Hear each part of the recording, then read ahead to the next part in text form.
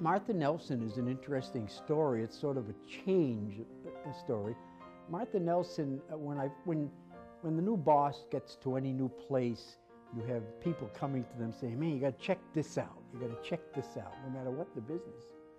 Well, some staff said, you ought to meet the older lady over in building whatever it was, I forget. And her name is Martha Nelson. She's a nice old woman.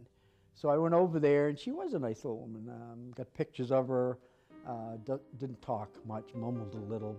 And the story was that she'd been put into Orient about 1898 at age 4 and never left. She was shipped to Orient, and then their record room burned down. So there was no known reason why. And we all discussed ideas. Maybe that was during an immigration period. Maybe she was born Hungarian or something. And that happens, by the way. You couldn't understand what she was saying, so she must be feeble-minded. Anyway, she passed away at 103, and I wanted her buried in St. Joseph's Cemetery. So I went to St. Joseph's with a couple of staff. And she meant that much to me. The undertaker was a friend of everybody. He was taking care of that part. And I said, this is Martha Nelson. You know, I don't think we have space for her.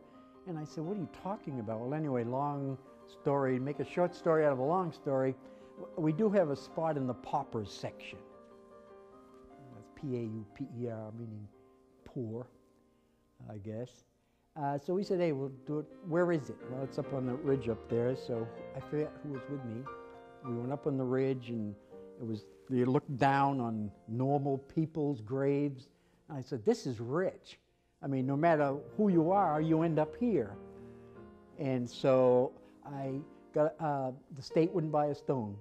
I bought a stone, and the cemetery wouldn't let anything on it because paupers' graves don't have names on gravestones. We're back to the institution again. This is in 1974 or something. So I said, the hell with it, I will pay for it. So I'm thinking of what to put on there. Here's Martha, who withstood all our crap till she, in 103 and for whatever, 98 years, she withstood what we had to give her. Well, she ain't gonna withstand anymore. So I got a hold of a guy that does things on gravestones, and I told him to put on there res ipsa loquitur, which legally means let the evidence speak for itself.